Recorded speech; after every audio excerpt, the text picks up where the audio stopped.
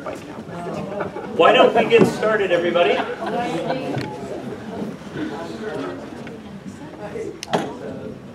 My name is Peter March. I'm the executive dean. No, not exactly. We've been waiting around for an executive dean, but I think he is stuck in traffic or has gone to some other retirement, so we're going to do today. My name is Brian Scholl. I was a graduate student of Zenon's in the late 1990s. I agreed to MC this event not only to help honor Zenon, but because Sue told me that there would be no one in charge of keeping me on time if I was the MC for the event. So I hope you are all getting comfortable.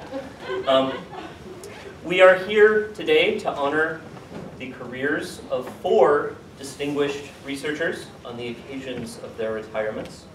The first of these is, of course, the cognitive psychologist, Zenon Polishin. In our field, Zenon has asked especially brave and foundational questions about the nature of the mind, focusing especially in some of his most prominent work on the nature of our mental representations, asking especially deep questions about what kinds of representations these are, for example, focusing on the question of whether they are analog or digital. One of the first big splashes that he made in his career was this paper, What the Mind's Eye Tells the Mind's Brain, published in 1973. This became, I think, the opening volley in one of the defining pieces of work, one of the defining controversies of cognitive psychology, looking at the nature of mental imagery. When it came out in 1973, it made a very big splash. It was the second most exciting thing I thought that happened that year, the first being that I learned to walk. This occasioned quite a lot of work. There was a lot of work that followed this. Zenon summarized some of this in a BBS paper in 2002, and a lot of this was also discussed in his book, Seeing and Visualizing. The second...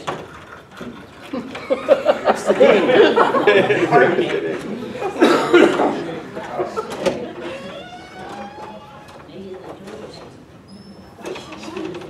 The second person in this quartet who we are here to celebrate today is a computer scientist who coincidentally is also named Zenon Polishin. Some of you may not know, given his recent work in psychology and philosophy, that for many years Zenon was also the director of the National Program in Artificial Intelligence and Robotics at the Canadian Institute for Advanced Research. And this background in computer science led Zenon to do quite a lot of seminal work along these lines. I think in our field, Zenon is probably the person who did the most to stress the importance in the mind of trying to understand its underlying so-called architecture. And this is by analogy to a computer's architecture, where beyond any particular thing that a computer can do, you can characterize the power and potential of your laptop, for example, by looking at the nature of the underlying primitive operations, the primitive representations, its nature of its memory, how fast it can work, things like this. And Zenon, in quite a lot of work, emphasized the importance to characterize the nature of cognition about asking about the nature of our own minds, cognitive architecture. He did this especially in a seminal book from 1984, Computation and Cognition. In fact, Zenon was so important in our field to understanding the nature of the relationship between computation and cognition that some years later, another one of our speakers, Lana Trick, co-edited a book, Computation, Cognition, and Polishin, adding the third important concept to that triad. Zenon did this not only in the abstract, but focusing on particular types of architectures and particular issues in cognitive architecture.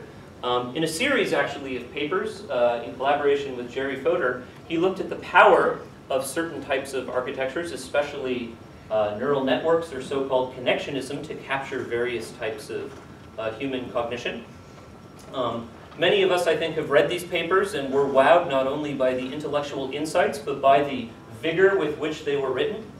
And I will just say, I remember when I first asked Zenon about these papers, and I said, like, how did they let you say such things in print? He shared with me, he said, oh my gosh, you should have seen the first version, which he shared with me, and I fell down reading that. The third person who we are here to celebrate today is the philosopher of mind, Zenon Polishin. I think one of the most foundational, deepest, mysterious issues in the study of the mind is how we come to connect the mind and the world in the first place, how we manage to have thoughts that are about the world, how our thoughts can have intentional content. Zenon has done foundational thinking in philosophy and connected up with psychology about this issue. He's talked about this even in the title of some of his books. For example, Things and Places, How the Mind Connects with the World. And this is also a major theme of, I think, his most recent publication, which was a book that came out last year, I believe, with Jerry Fodor, Minds Without Meanings. Now, as we evaluate the scope of Zenon's career, I think it's important not just to look at what he has done most recently, but to understand some of the themes that have run through this work for his entire career. So let's take a step back now from 2015 and go back a little bit farther. So I think the foundation of Zenon's ideas about how we can ground reference, how our thoughts can make contact with the world, is his so-called visual indexing theory, or FINST theory, FINST being an acronym that stands for Fingers of Instantiation. I think we'll hear a bit about these theories later today. This work continues to be extremely relevant today. As I say, it's a foundation of Zenon's latest work. But here's another paper of Zenon's, not his first paper, but a paper from a little while earlier, from 1970. Clinical Correlates of Some Syntactic Features of Patient Speech, a paper that I suspect we will not be hearing that much about later today. But I want to draw your attention to it, this particular paper, not because of the impact that it's had on the field, but this is actually the first page of that paper, and I know you can't see that, so let me magnify the bottom of that last column. And it says here that something led to the development of a package of computer programs called FindSit. This is remarkable in two ways. First of all, a package of computer programs. That sounds like a boring thing to say today, but this was 1970. There wasn't any computers in 1970. There was no science in 1970. But here we have FindSit all the way back in 1970, and so to characterize the scope of what Zenon has accomplished in 45 years of research, I think we can understand that he has succeeded in getting rid of the D and getting rid of the I. And maybe with another 15 years of work, we'll get rid of one more letter. See where that takes us.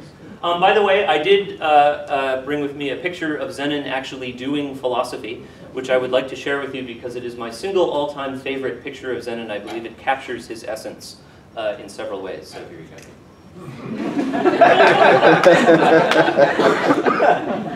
Thinkers. It's the perfect thinker pose. Okay, and the final person of this quartet who we are here to celebrate today is the vision scientist, Zenon Ilishin. Zenon has made many seminal contributions to the study of vision science, which is my own home field. Particularly focused on the nature of visual attention and tracking, among other topics. So let's just pause here for a little bit. I don't really need to tell you what attention is, not just because you already know, but because the single most famous quote in the history of the study of attention says, at its very beginning, that everyone knows what attention is. It is the taking possession of the mind in clear and vivid form of one out of what seems several simultaneously possible objects or trains of thought. This sounds very sort of vague and exciting and poetic. A little more dryly, we can characterize the nature of visual attention in terms of, I think, a trio of properties. The first being selection. We can focus resources and focus our awareness on some things, some aspects of the incoming input over others. This ability is capacity limited, though. We are limited in the number of something, the number of objects, the amount of information, the number of features over which this can happen. And the allocation of this selective ability involves some sense of effort. Now again, this sounds very dry, a little bit, but Zenon has managed to distill the essence of attention in many ways, I think, down to its barest bones, and that is, of course, in his famous multiple object tracking task. It may be possible that there is no one in this room who has not spent hours doing this, but just in case, let me remind you. So here we have a typical incarnation of this task, and there are several identical objects there, and in a moment, to start out with, let's try this. One of them will blink several times, and that will be your target, and you have to keep track of it with your mind. With your mind, because as soon as it starts moving, it's going to look identical to all of the other objects.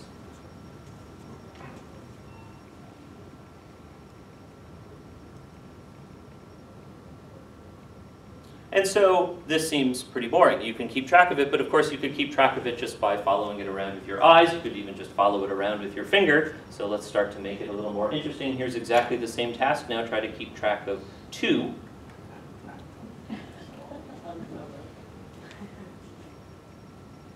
For whoever it was that just said, oh God, we're not done yet. Most of you will find that this isn't so challenging. It seems to tax some bit of effort more than tracking a single object.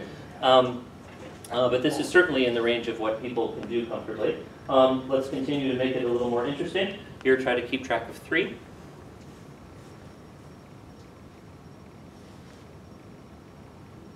Still possible, but the room becomes especially quiet now. You start to feel the sense of effort involved. Okay? Most of the experiments that we would run and that Zenon has run using this paradigm is done at about this load, keeping track of 4.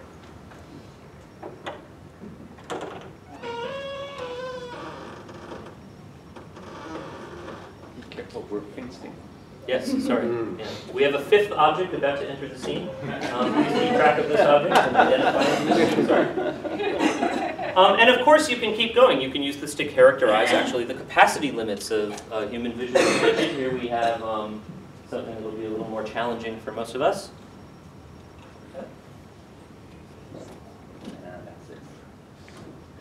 And if you're still doing okay, because so many of you are expert at this, let's try one more example. Try to keep track of half of them. Blink them all.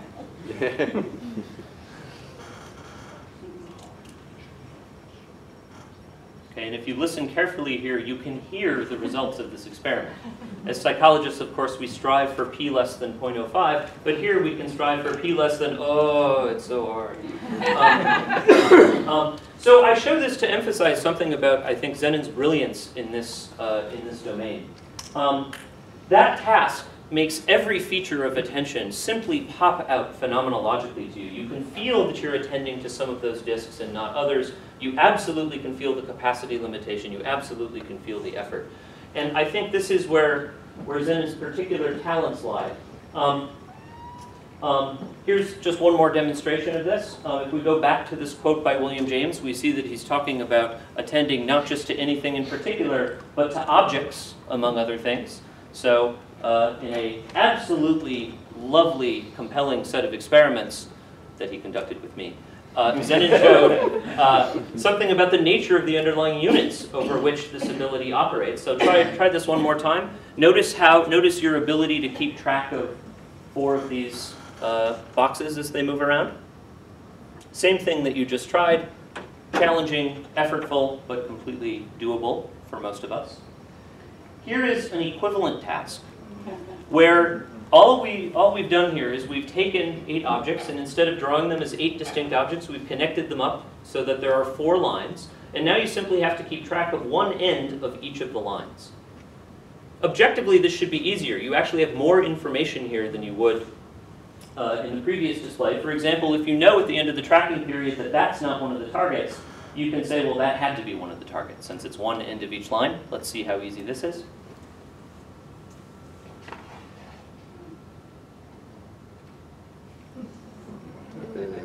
Exactly. Okay. So I think what Zenon has been so good at throughout his career, and really well exemplified by this paradigm, is first the ability to study the mind, not just by finding tiny little effects that come out in the statistical wash, but by crafting paradigms where we can actually feel the results. We can feel the operation of these underlying processes phenomenologically. And second, I think it's important to realize that Zenon created this paradigm to answer certain particular questions, in particular questions about the relationship between the mind and the world and the nature of reference. What most of us do in our careers is we find some phenomenon or paradigm that we are especially interested in, and then we scurry about looking for questions to answer with that paradigm. What Zenon has done over and over again is what we should all aspire to. He has done the reverse. He has started with questions, and then he has created entirely new experimental paradigms with which to address those questions. So we are here to honor those 4 Politians this morning and this afternoon. We will hear from speakers who focus on several of these different incarnations, from psychology to philosophy to computer science. And I just want to say, you know, when I was in college, looking around for graduate school, I had been studying a lot of mathematics at the time, and I had been becoming very inspired by the work of the famous French mathematician Nicolas Bourbaki from the 1930s. And Bourbaki had embarked on this incredibly rich and broad and varied research program of trying to really reformulate, in some ways, the foundations of mathematics. And each individual piece of work was so impressive, but it was also just stunning how he managed to accomplish all of these things in so many different areas of mathematics.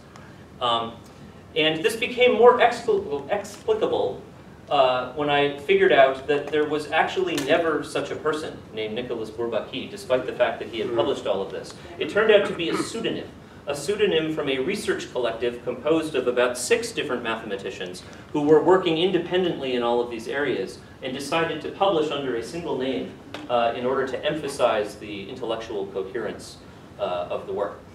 And so when I encountered Zenon's work for the first time, I assumed that this must be the same sort of thing going on. In the first place, there was the name, Zenon Politian, that hardly sounded real. If like a novelist or a movie producer made up that name for one of their characters, it would be like sent back to rewrites as being too unrealistic.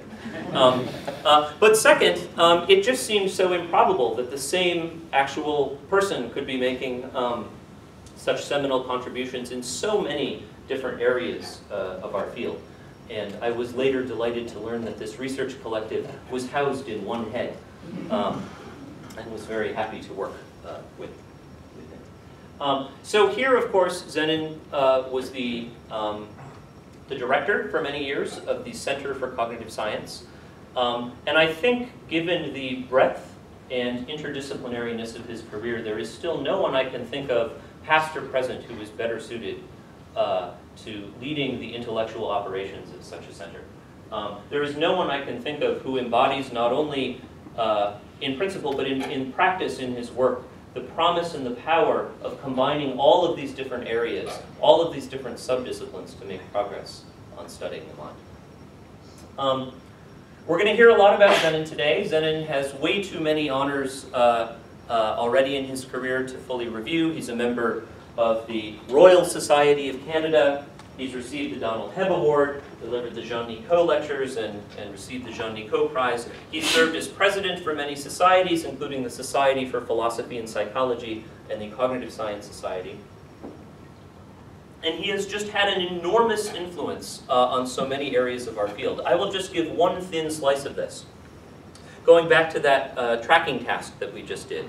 Zenon first inspired the field with this tracking task, where he created it out of the blue in a pair of papers published in the late 80s, one empirical paper and one theoretical paper.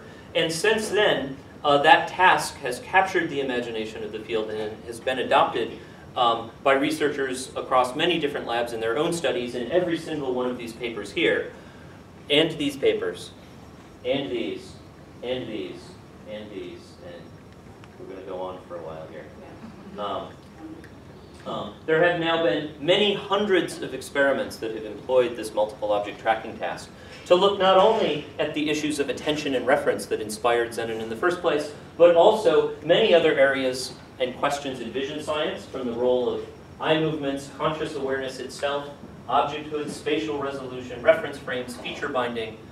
Multiple object tracking has been used to explore many, many other types of processes in cognitive psychology, including memory, enumeration, and most recently ensemble processing. Multiple object tracking has been studied in childhood, in the elderly, in children with autism, with Williams syndrome, with amblyopia. It's been studied in the context of driving, sports expertise. It's been used as an example of the benefits of physical exercise on cognition and perception. And it has been studied with every methodology known to man: fMRI, EEG, TMS, many other acronyms, pupillometry, cross-cultural studies, the influence of hallucinogenic drugs on attention.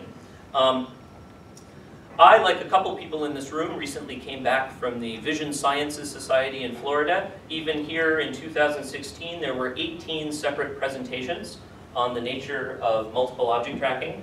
And the excitement that this paradigm that Zenon created in this one little narrow slice of his career is getting no less exciting over time. I will share with you just one poster that I learned about 2 days ago at VSS. As an example of how we continue to learn new things about this. The title was Multiple Object Tracking Predicts, and frankly, that's pretty boring. There's been like 5 different papers already showing that it predicts this and that. This was a paper, actually, the senior author for which, a poster rather, the senior author for which was my postdoctoral advisor after I left Zenon's lab, Ken Nakayama, done with Jeremy Wilmer. Ken was the chair of the Harvard Psychology Department, and he has just shown that multiple object tracking, more than just about anything else, predicts SAT math scores. And it predicts them in a highly specific, particular way. This is a study here in this moment in our field where we're focused on sample sizes.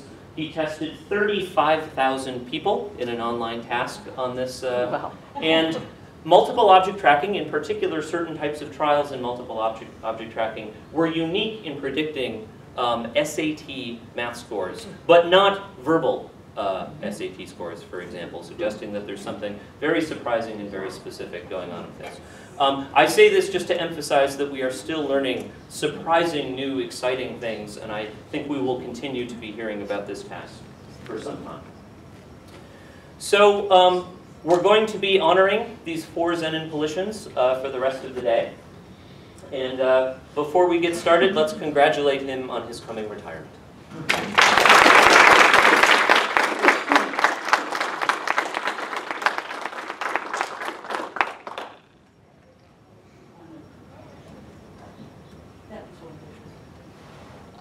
I'm going to turn it over now to our first speaker of the day, who is me. Wait a minute.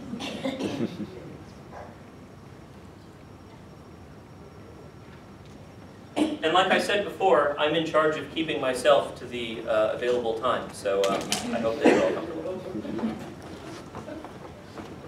So what I thought I would do today to help honor Zenon and talk about how some of our work interacts with the themes from his work is to talk about an aspect of our recent research which is inspired by him in so many different ways, and that is a theme from his work that I conveniently left out of the general introduction there, which is about the relationship between cognition and perception in the first place.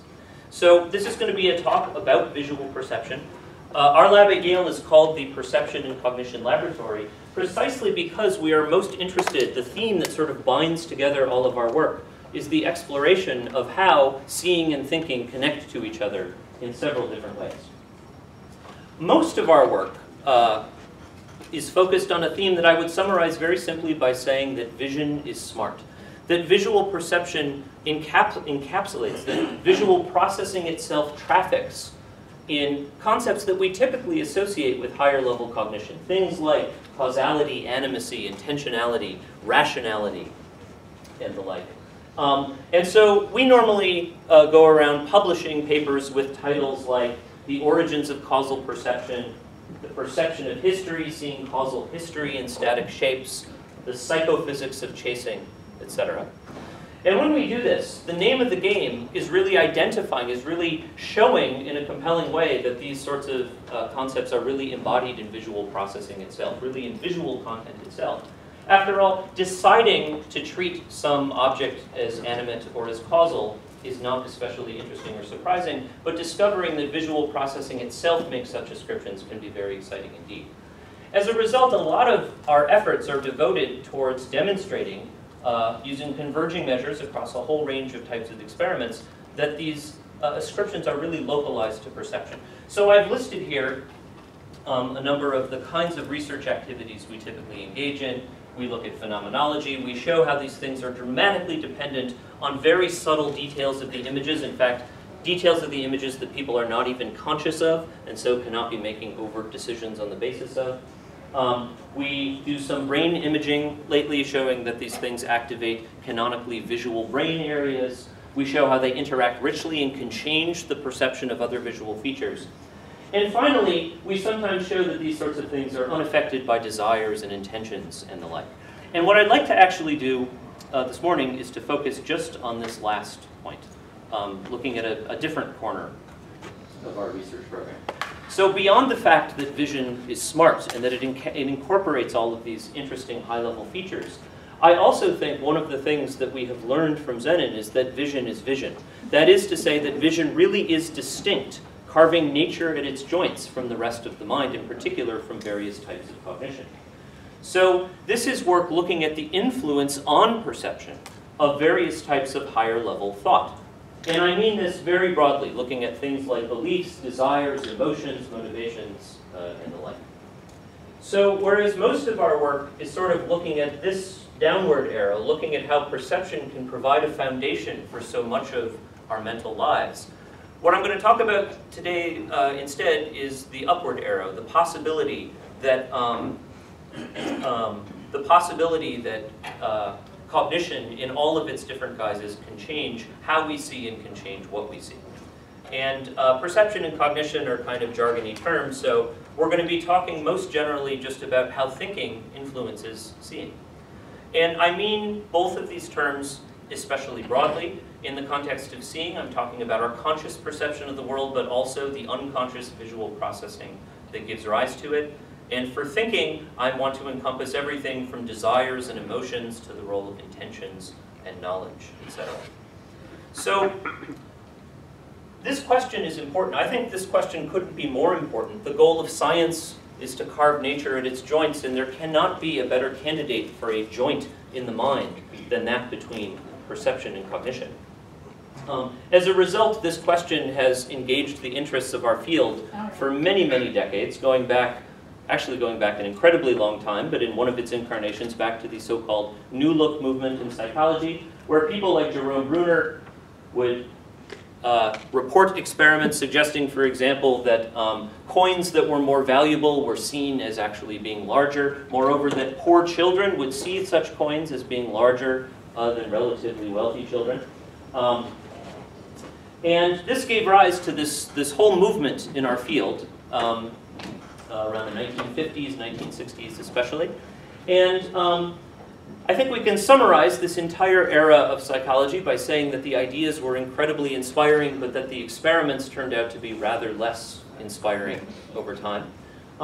Here's a quote from the death throes of this movement by Matthew Erdely. After 2.5 decades and probably more than 1,000 research publications, a verdict seems to have gradually crystallized. Methodological inadequacies of the dominant New Look research appear to have undermined the voluminous research enterprise. Indeed, in succeeding years, the word artifact became the descriptive term par excellence associated with the New Look. Ouch. Ouch, exactly.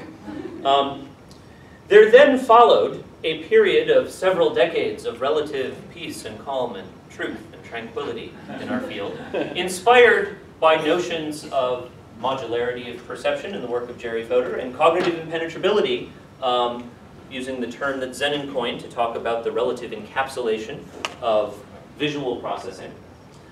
This work was summarized in an incredibly influential for me and definitely influential for the field, another BBS paper that Zenon published in 1999 asking, is vision continuous with cognition?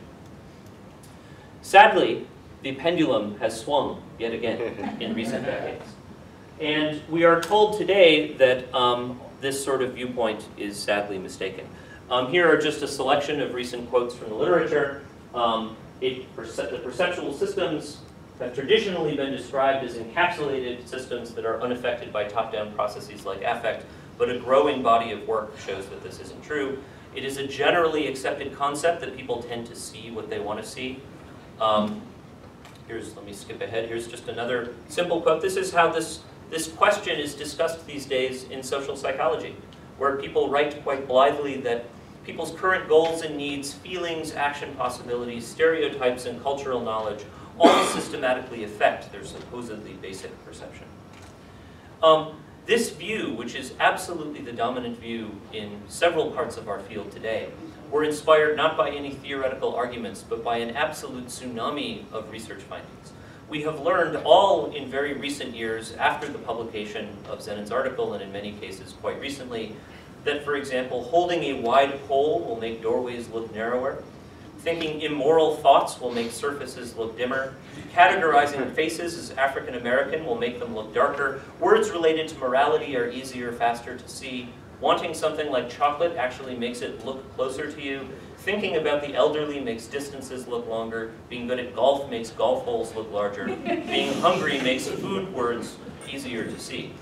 And I have to say, I chose these, but I could equally well have chosen a completely distinct list. There's no end to these. Oh look, here's some more. Social rejection makes smiles easier to see. Being angry makes surfaces look redder. Wearing a heavy backpack makes hills look steeper. Political partisanship changes skin tone brightness. Being awesome at parkour makes walls seem shorter. Sad music makes obstacles look bigger. I like this one. This is one of my favorites. Being thirsty makes surfaces seem more transparent.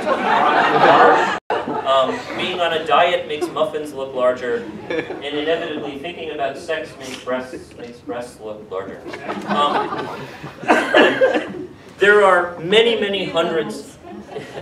There are many, many hundreds of these effects, many of them within the last 5 years or so.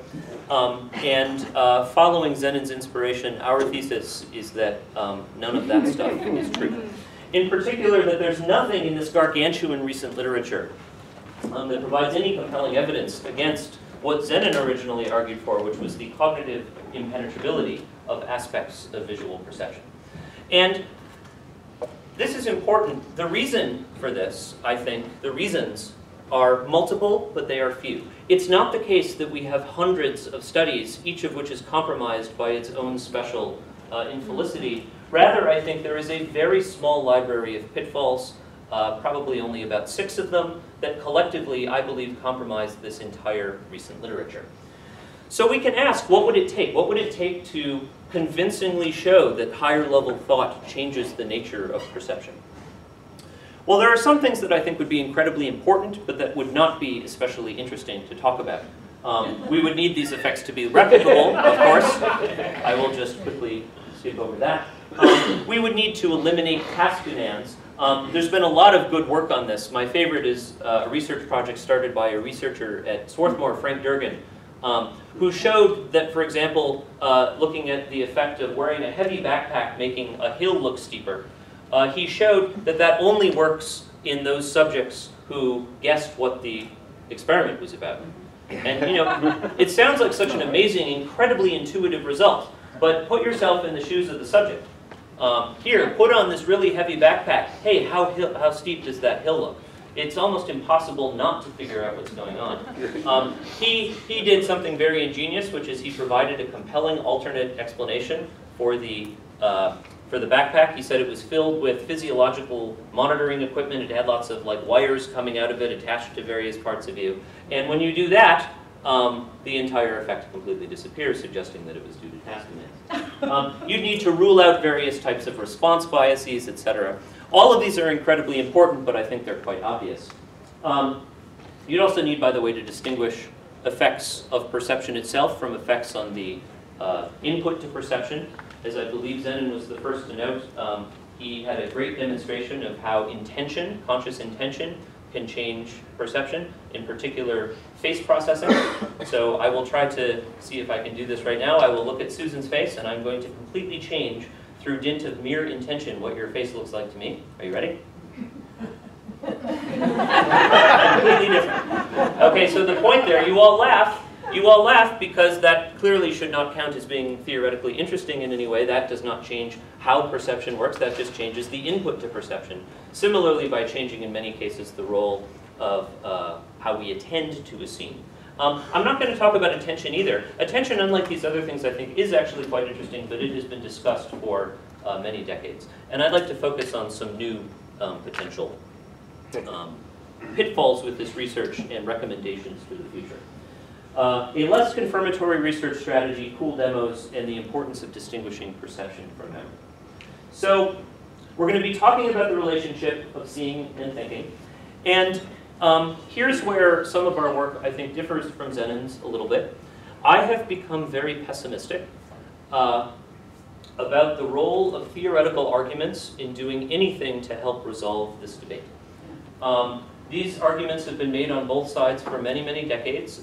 I would like to show not only that these potentially independent factors can explain these experiments in principle, I would like to show that they do explain these factors in practice. I want to show that these kinds of things I'm going to talk about actually matter and demonstrate how they can be turned into empirical questions. And I really think this is important. Let's go all the way back to Brunner. This is from his paper in the 1950s, Value and Need as Organizing Factors in Perception. And even here, he talked about how people would tend to dismiss his work by saying, oh, that's not perception, that's attention, that's just response bias, etc. He wrote, like the vengeful and unannounced stepbrother from Australia in the poorer murder mysteries, these things turn up at the crucial juncture to do the dirty work. Though such constructs are useful, perception itself must remain the primary focus. And he was talking here about things like attention and apperception and some German stuff. So I want to suggest that these are not just cheap in principle possibilities, but that these are empirical things. We can actually empirically determine in practice whether these sorts of factors can explain these putative top-down effects of cognition and perception. So I'm going to run through three quick examples. I'm going to ask, for example, whether holding a wide pole does indeed make doorways look narrower, whether thinking bad thoughts makes surfaces look dimmer, whether categorizing faces as African American makes them look darker, and whether moral words pop out in visual awareness. And I just have to say, before I launch into a couple of these studies, this makes me vaguely uncomfortable. In our work, in our lab, for 90+% of our work, we try quite explicitly never to be critical and never to be negative. We try just to come up with interesting new discoveries about the nature of the mind and not just criticize other people's ideas and other people's work. Whenever I'm tempted to criticize some other experiment, I remember this XKCD cartoon.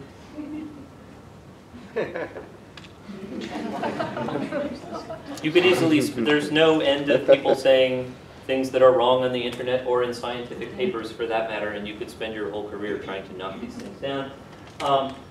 Our answer to those questions in green there is going to be no, no, no, and no.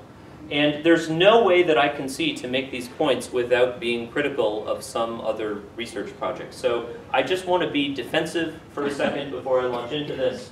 The reasons for being critical in this particular context, it seems to me, are first of all that the kinds of strategies that I'm going to talk about are new. They haven't been talked about in the literature before. They're relatively widely applicable. We are not interested in theoretical points that would affect just one or two or even a handful of papers. I think each of the things I'm going to tell you about potentially affects dozens of separate papers in the field. None of this relies on null effects. We're going to only look at cases where the effects in question are very solid and are very replicable.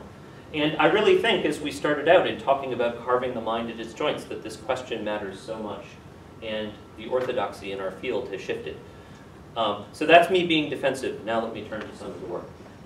Much of this is joint work with a fantastic graduate student in my laboratory, Chaz Firestone. This one is Chaz, not that one. That one is my daughter, who will be here at the dinner later tonight. Rochelle, would you like to say that louder, Rochelle?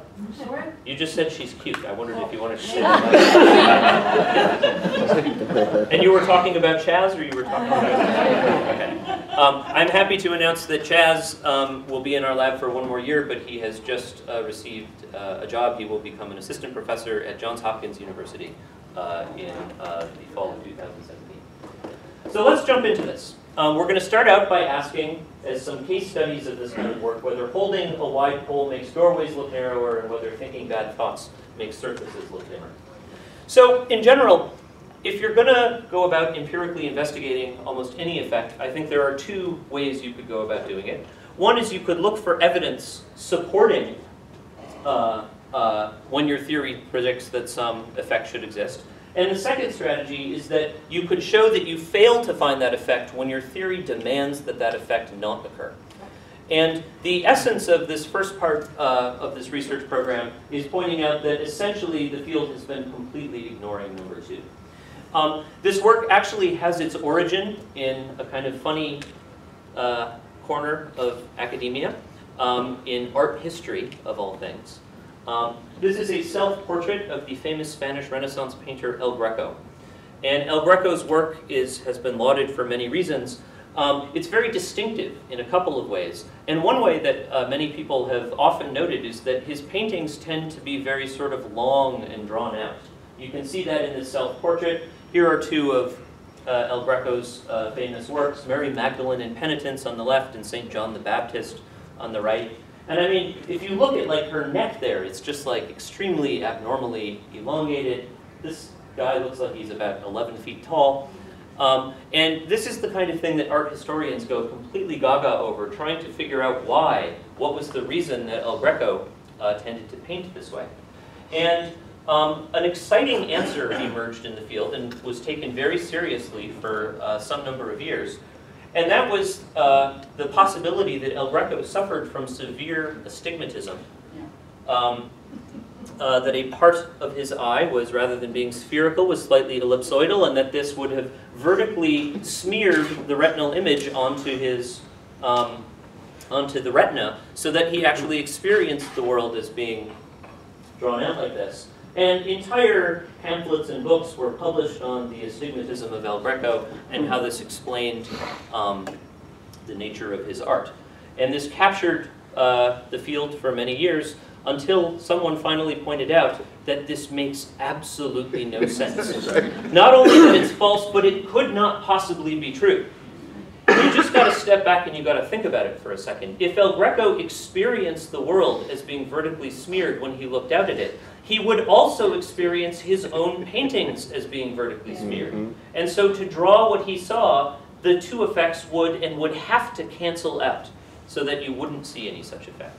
So everyone, this is important. Everyone sees the logic of this. It's wonderful because it's one of these things that's incredibly counterintuitive until you get it, and then it becomes extremely obvious. So this has come to be known in perception circles as the El Greco fallacy, and we're going to try to exploit it for the first time in this literature. So here's the first example. And again, I don't really care that much about the particularities of these examples. In fact, what I'm going to try to do is to show how this operates across very, very disparate classes of putative top-down effects. The first of these is the effect of action abilities on basically spatial perception, on your perception of the width of the aperture. So there was this paper, one of many like it, that was published in the journal Perception a couple of years ago, Big People, Little World, The Body Influences Perception. And what these researchers did is they had subjects here stand and look at an aperture, just the distance between two poles.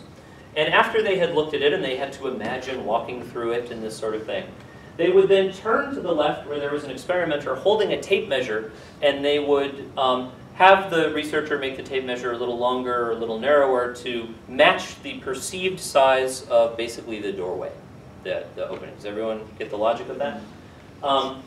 And they did this in a couple different conditions, in particular one where you were just standing there, and in another case where you were holding a wide pole. And I trust everyone gets the idea that motivated this experiment. I think it is captured well in this random image that I saw online.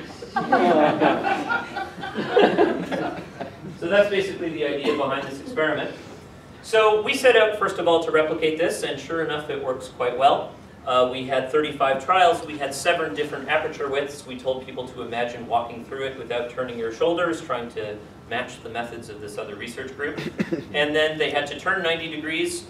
Here's Chaz sitting there with a tape measure. And sure enough, when they're holding the pole here in red, they estimate that the width of that doorway is narrower than when they are not holding the pole. Amazing. To study the nature of this effect, though, we decided that rather than, we don't think this is false. We think this is a very real effect, but we don't think it has anything to do with perception. And to try to show this, we tried to capitalize on the El Greco fallacy.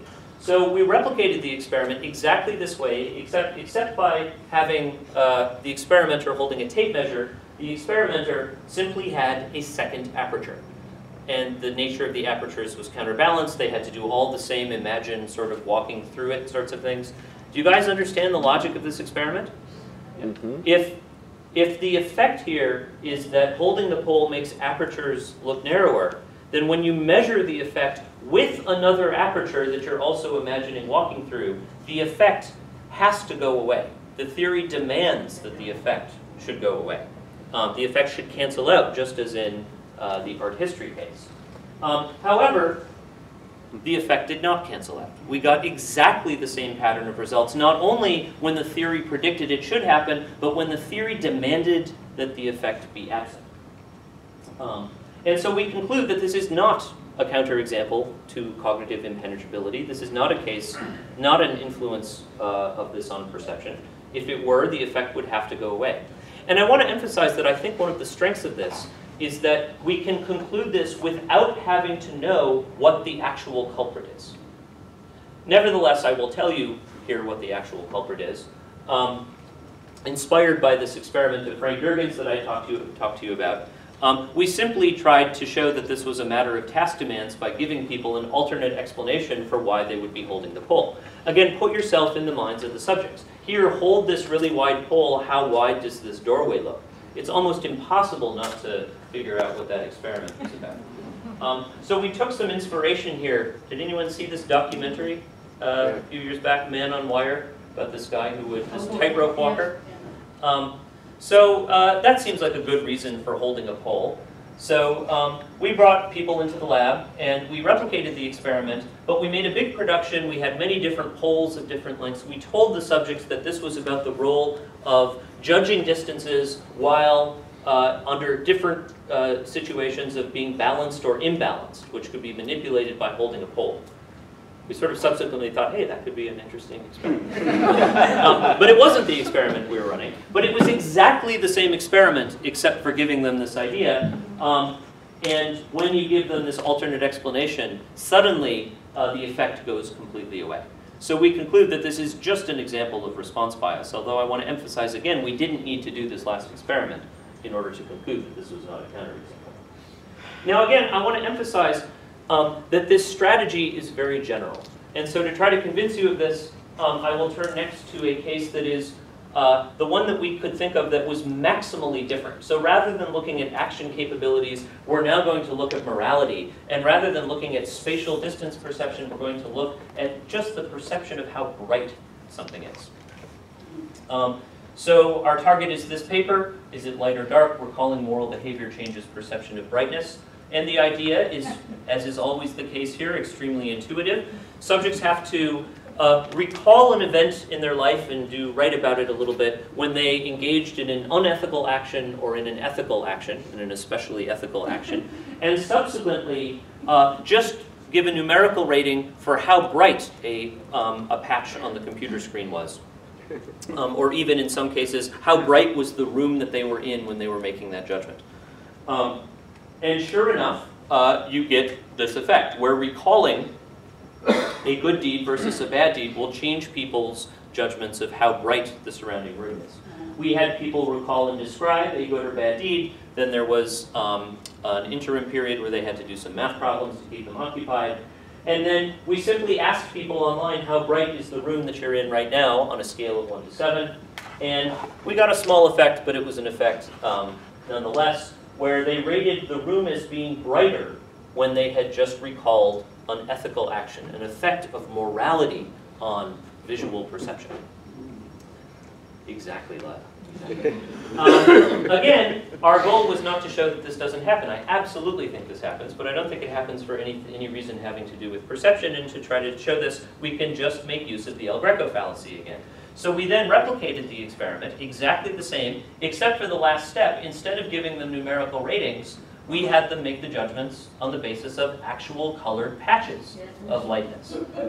You get the idea? If the effect is really a perceptual effect, it has to cancel out here. Because if it's making the room seem brighter, it's going to make these patches seem brighter as well, and they would have to, those two effects would have to cancel out. But guess what? Again, they don't cancel out. The problem here is not with replicating the effects, the problem is we're getting the effects too often. We're getting the effects when the theories demand their absence. Now this isn't quite fatal yet. Remember that the title of the paper was, Is it Light or Dark? Recalling moral behavior changes perception of brightness of rooms, but not patches on computer. No, that wasn't the title of the paper. That's exactly the description. Could there be something special about patches of brightness on? Of course there could, but there's no independent a priori motivation for thinking of that. Okay, so this is an illustration of this kind of approach. This is a new kind of strategy for studying these effects, inspired by an old art historical anecdote. It's relatively widely applicable. It doesn't require us to be clever in order to figure out the alternative explanation. It doesn't rely on null effects, and it is just wonderfully counterintuitive. And literally every week I see a paper that is slain by this El Greco fallacy.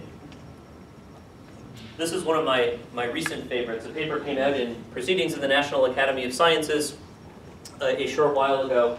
Political partisanship influences the perception of biracial candidates' skin tone. The idea here is you have to say which one of these is sort of most representative of the person, either for unknown people or for known people like Barack Obama. And the idea is that if you are Republican, you literally see Barack Obama's skin as being darker, and so you choose the darker picture. But again, El Greco, this experiment makes absolutely no sense. It cannot possibly be true. Because if the point, I mean, it could be that if you're Republican, you see African Americans as having darker skin. But then when you're shown pictures of African Americans, that effect would apply as well, and the effect should have to cancel out, and so you shouldn't get the effect. Okay. I also, by the way, find some utterly superficial historical resonance. I like this work because if you go back to the original Jerome Bruner paper that ignited this whole New Look movement, he mentions El Greco in an utterly non-substantial way on the very first page of his paper. So we're not going to have time to get through all of this, but I'll show you another example of a different sort of strategy that's important in this context. Can everyone just, some of you will have seen these sorts of displays before, can everyone just fixate on that central black disc for a second? And don't move your eyes. Keep your eyes fixated right there. And this is a putative example of color adaptation. So maybe what I'll do, keep your eyes fixated on that that little black dot. In a second, I'm going to advance to the next image. When I do, there's going to be a black dot in that image too, and I want you to still not move your eyes. Keep your eyes right on that black dot. When I go to the next image, just keep staring at the black dot for 1 second and then close your eyes. Got it? Okay, is everyone ready? We're going to go to the next image. Here we go. Close your eyes. Okay. That second image that I showed you, you can open your eyes again. That second image that I showed you was completely in black and white. Let's try this one more time. Again, stare at the dot. This time you can convince yourself of this. Stare at that disc and stare at that little central black dot. And when I go to the next image, just keep your eyes fixated there for just even half a second or however long you want, and then move your eyes to anywhere else in the image. Ready? So this effect too usually has been attributed to the study of visual perception. But in fact, we have learned that this effect too has nothing to do with seeing the world. It is entirely due to task demands and a response bias.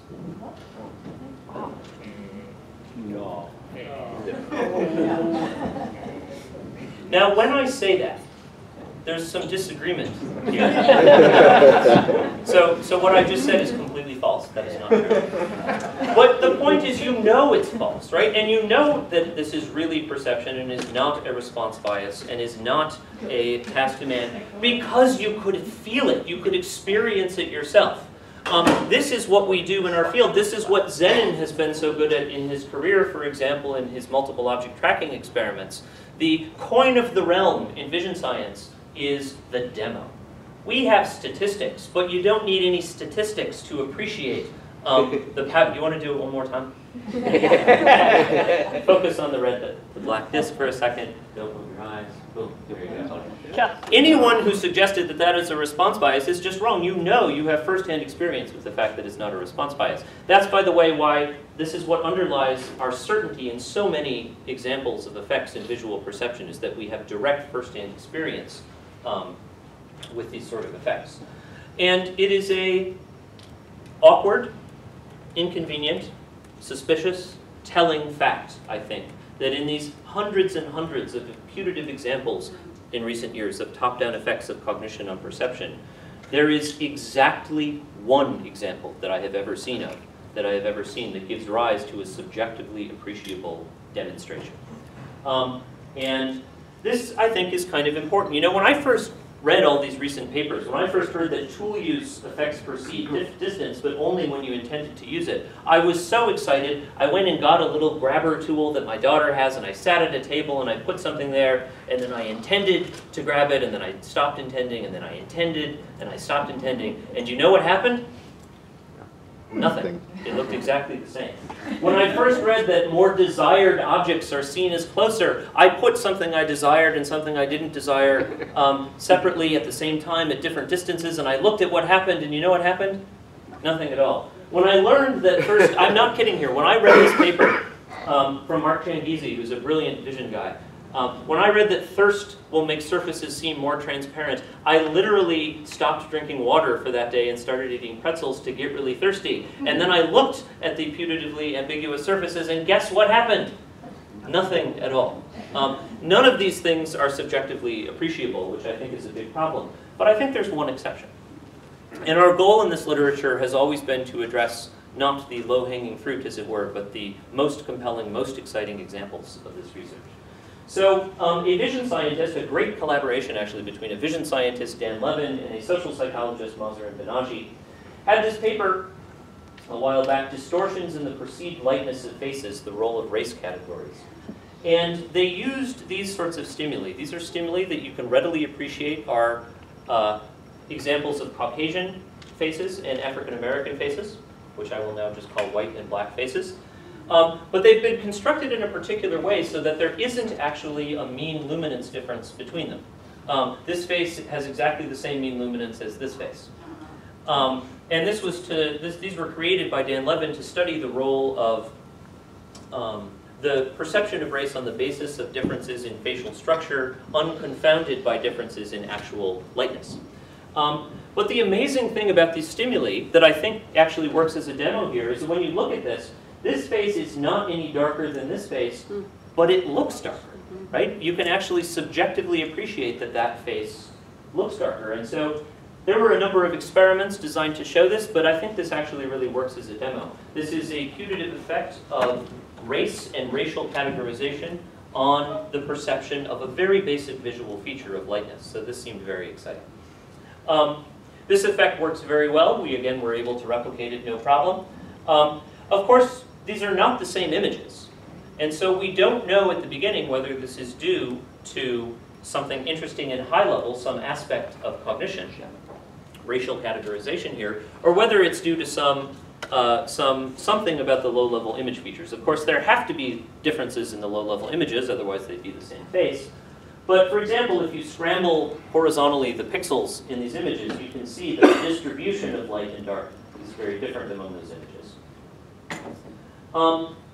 What we decided to do to look at this, rather than do the hard work of trying to study all the particular subtle differences in luminance distribution, we have basically two competing explanations. You always have two competing explanations in this sort of context. You have the higher level effect and you have the putative lower level effect. So rather than trying to study the lower level effect, we thought we could study this simply by getting rid of the higher level effect. And the logic of this is going to be, if we just eliminate race, but we still get the same effect, then it's kind of like the El Greco fallacy, only insofar as we're getting the effect when the theory demands that we shouldn't, if it's really due to racial categorization. So we simply took those initial images and we blurred them. And this is what you get. And again, these have the same luminance, they have the same contrast profiles. And at least for me, I think the demo still works here. I still think the image on the left looks darker than the image on the right, even though that is not true in terms of the mean luminance. We tried to do this maximally carefully in our actual experiments. We asked people which one is blurrier, larger, darker, more interesting. We tried to bury the question of interest in a long list of things. We assessed race as carefully as it was possible to assess race here. We had them describe the images. We had them describe the blurry faces to help someone else pick them out of a lineup later on. While they were visible, we asked them whether they thought they were the same race, the same age, the same gender, the same facial expression, etc. We asked them directly at the end of the experiment, did they guess that this was about race? Over 100 online subjects, only 3% volunteered that they perceived any racial difference in these blurred images. And actually, all 3 of those people mentioned explicitly that it was the same race. They said, for example, they were of a white man in his 30s, they were very blurry. Only 12% mentioned race when they were actually looking at the faces. Again, most of those suggested that they were of the same race. They said, for example, it was a young female Caucasian with a strong jawline, or good luck, I couldn't make out enough detail to tell anything. And even in explicit judgments, 83% of the subjects explicitly said that they were those 2 blurred faces had the same race. That was actually more similarity than for age, gender, expression.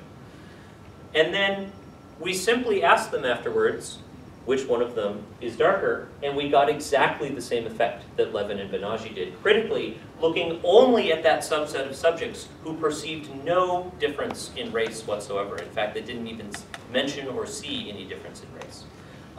This is MTurk, so we can be very, very certain of these results. We run hundreds of subjects, and then you know what? We just do it again, and you get exactly the same effect. It's quite a robust finding. We then went on to address race in many other ways. We had them explicitly select the race for each face, as we did gender, age, expression, really trying to give them every opportunity to tell us that they perceived any difference in race between those blurry faces. And basically, you get exactly the same pattern of results. And then you get exactly the same pattern of results again. So here's an example where I think there is a real interesting demo here. But I don't think it has anything to do with race. It has nothing to do with racial categorization. And I think our field, this paper has been held up as sort of the hallmark, I think rightly so because of its demo of these sorts of effects. But I think that we have been misled by only trying to explore cases where we get effects when our theory suggests that we should get them, and we have not done as good a job as making sure that the effects go away in these situations when the theory suggests that they should. Okay, I can do this one very quickly. Here's a third example of the importance of many of Zenon's ideas, I think, in exploring the possibility of top-down effects of cognition on perception. And this one has to do with drawing distinctions, something that Zenon was very good at throughout his entire career. And the distinction that we're going to focus on here is that between perception and memory. So something gets muddled together in all of these discussions, and that's the distinction between perception and recognition, between seeing and seeing as. Some of the examples that I've talked about so far are very clearly about perception. For example, just the perception of how light a grayscale patch is on a computer screen. But so many of the experiments in this field are not about seeing, but they're about recognizing what you see. They're about seeing as. And seeing as, or recognition, always intrinsically must involve both sort of front-end visual processing, making some match with back-end existing memory. And it becomes very important in these circumstances, if you're interested in the possibility that cognition affects perception, to distinguish between these two. For example, just take like the phenomenon of semantic priming from cognitive psychology. There's an effect where you're faster to recognize something, but no one would attribute that to changes in visual processing. We understand that these are just changes in thresholds of representations in some cases, long-term associative memory, changes that happen before any visual stimulus is ever presented. So to illustrate the importance of this distinction in practice, I'll tell you about one more quick example. This was a very exciting paper. Like so much of social psychology, it was published in Cognition, and then 5 minutes later was published in an enormous thing in the New York Times, which made a big deal of this. The moral pop-out effect, enhanced perceptual awareness of morally relevant stimuli. This experiment could not have been simpler. You simply showed subjects words. In some cases they were words, in some cases they were non-words.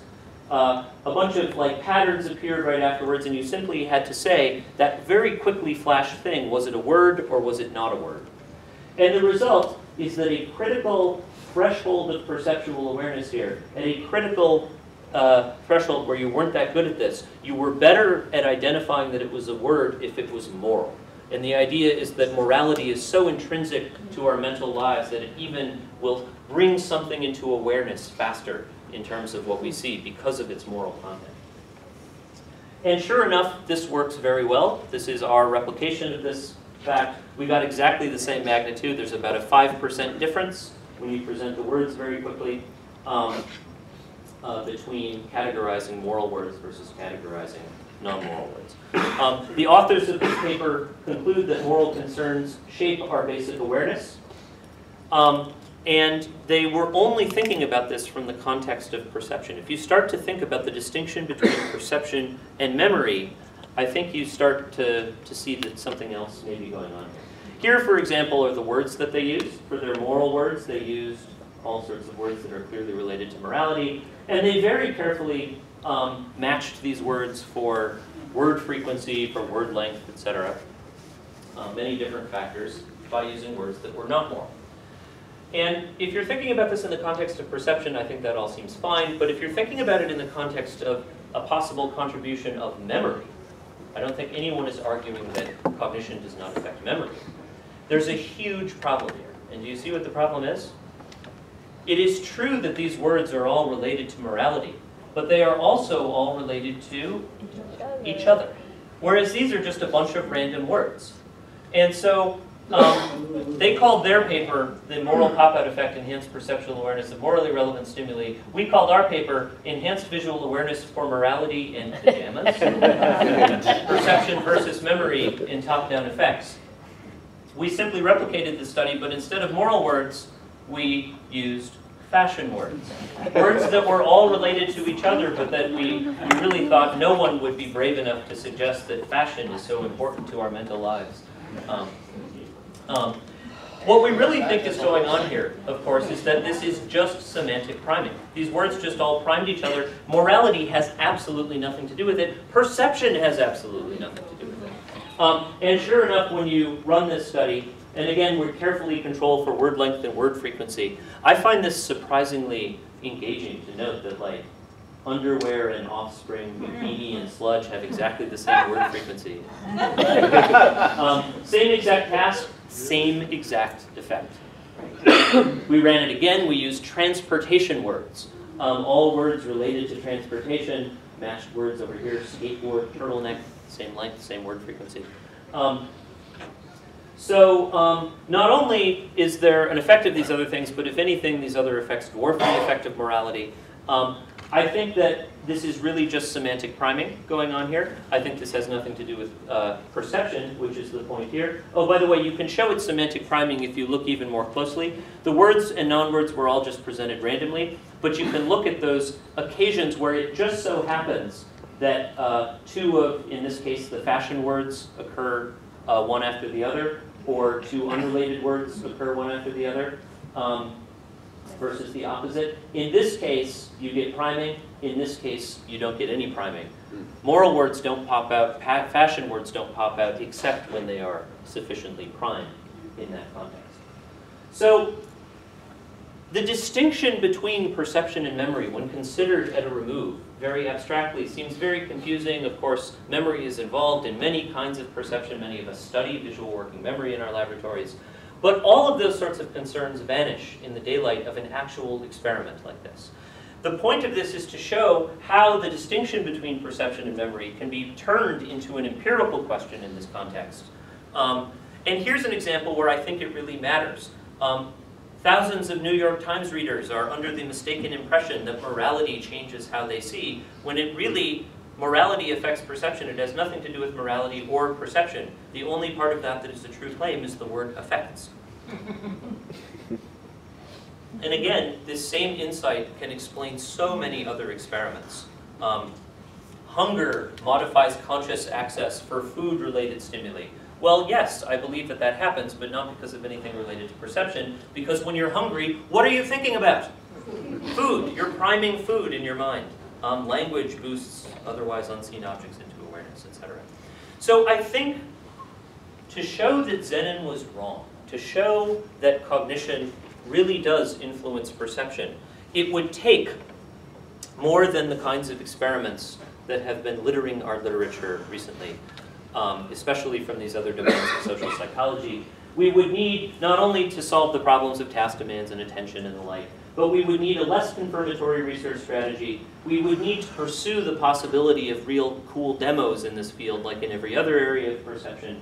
And we would need to draw careful distinctions between perception and processes of memory, for example, semantic priming. And I'll just mention, this is part of a larger project that my graduate student and I have. I actually think there are 6 separate pitfalls, and we've looked at just a couple of them this morning. And I think collectively, the claim that we want to make is that these 6 pitfalls collectively undermine every single one of the hundreds of experiments in this domain over the last couple of years. And very much following Zenon's lead, this is forthcoming now in a Behavioral and Brain Sciences target article. And also following Zenon's lead, we aimed for a very modest, humble title, Cognition Does Not Affect Perception. And I hope you see how this is an example not only of these ideas in principle, but how these things can be turned into empirical questions, how we can study these things in practice. So I think whereas seeing does traffic in all sorts of interesting high-level things insofar as it embodies, it traffics in representations of things like causality and animacy and intention and the like, it is not the case that the arrow goes in the other direction. It is not the case that thinking influences seeing, as Zenon suggested so long ago. All of these experiments and their associated demos are on our webpage. I hope that it is obvious to you, knowing about Zenon, that this work owes everything to Zenon's influence and to Zenon's training, not only in terms of how to be an experimenter, how to create new sorts of paradigms, but his influence in asking this kind of question in the first place. And so thank you so much.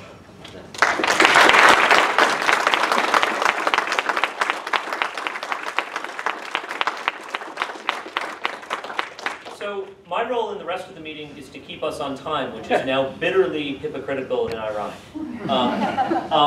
I'll take just 1 or 2 questions, and then we're going to break for a very short coffee break. Rochelle. I think about ambiguous figures.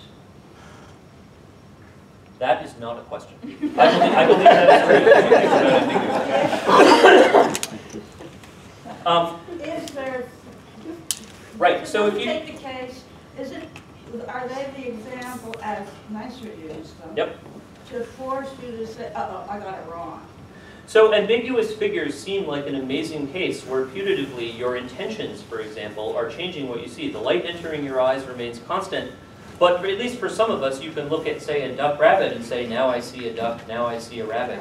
I am convinced here by Zenon's own arguments, and I think there's actually very good data to back this up, that when you say that you are seeing those different sorts of things, you really are, of course, but the mechanism of implementing your intention is to change your attention to the images. So people have shown pretty convincingly, I think, for example, that when you look at ambiguous figures and you decide to switch from one interpretation to the other, probe detection goes up on certain regions of the image, which if you attend more to it, yeah, no, I agree. etc. I just thought we should.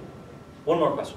I like that the experiments with the African American faces, and I'm wondering, when they comparing the luminosity, those were an average, but the darkness is not distributed evenly on the image. And I'm wondering about why do we get such differences in the perception of darkness?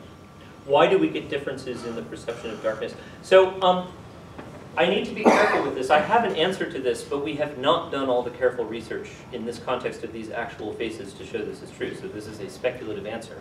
And again, I think the power of the experiments I did show you is we can show that it's not about race without having to sort of get our hands all dirty with this. But I think basically when you characterize what the nature of the difference is between that African American face and the Caucasian face that are equated for mean luminance, there is a massive difference in the concentration of luminance, basically in the density profile, yes. not just spatially over the image, but just how, basically how clustered the dark pixels and the light pixels are overall. When you look at the details of how they made those images, in order to make the white face, for example, appear just as dark as the dark face, in order to have it be the same actual objective luminance on average, they had to make the eyes seem extremely dark. They're like very black, dark eyes, whereas the African American has much, much lighter eyes. And it turns out that the mind does not treat every part of a face equally in this context. Eyes are treated as very, very special and get very different kinds of processing. And so it's kind of cheating, I think, in that way to like do it by focusing darker light pixels in the eye regions where they're not going to be processed in the same way. Does that sort of make sense? But again, that's we haven't done the. We have very intentionally not done the hard work to show that that is the case. Let's break for a 5-minute coffee break before our next talk.